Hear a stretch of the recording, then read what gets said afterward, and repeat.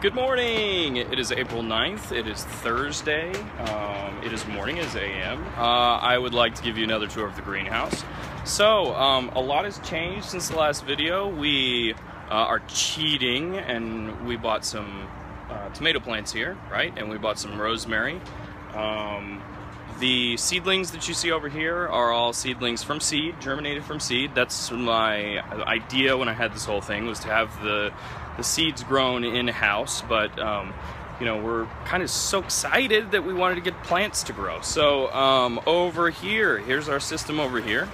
Okay, we have some of our cheating plants and some of our seed plants. We have our oregano, our thyme, our mint, our parsley, 2 of them. We have our sprouts right here, bean sprouts, sugar snap peas, I'm sorry, and jalapeno, habanero, strawberry, cucumber, okra, cilantro, 2 of those, cherry tomatoes from seed.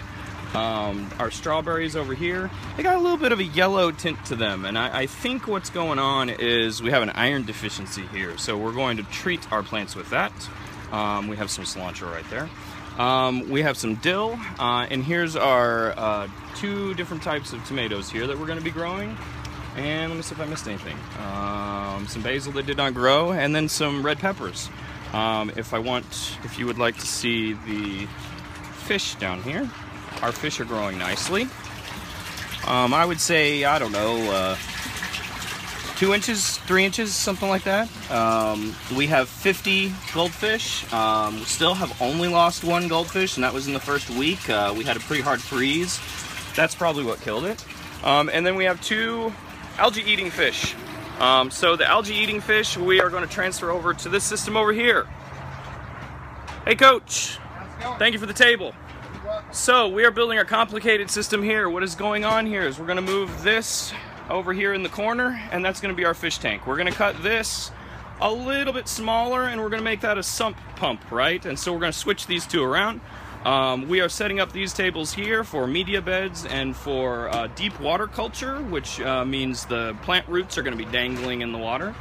So that should be awfully interesting. We're going to have a sump system.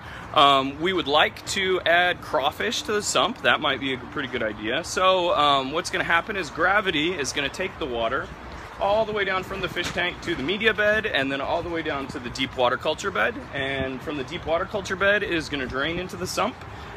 And then the sump is going to have a pump in it, and the sump pump is going to pump all the water back into the fish. I'm working on tilapia.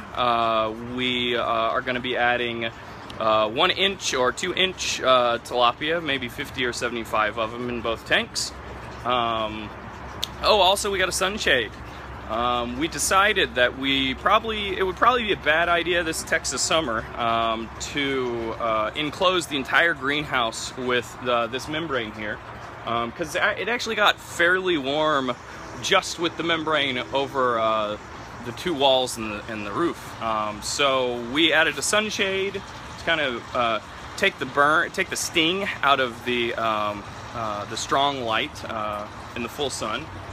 So we're gonna operate like this during the summer, and then towards the end of fall, we're gonna add the membrane to both sides, and we're gonna enclose this thing.